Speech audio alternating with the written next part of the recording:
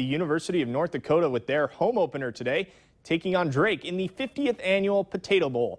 UND 1-0 on the young season, thanks in large part to their first win over an FBS team in school history 1 week ago at Wyoming.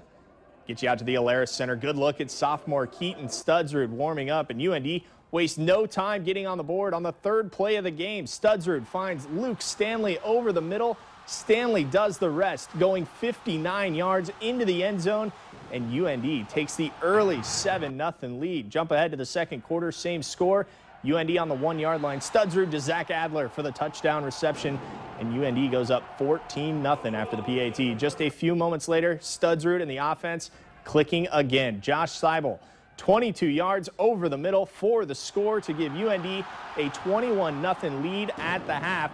In the second half, though, Drake scores 18 unanswered points, but UND holds on for the win. 21-18 the final. Undefeated UND comes to Fargo next weekend for the showdown we've been waiting for, it seems like forever for. North Dakota and North Dakota State at the Fargo Dome for the first time since both schools made the transition to Division I.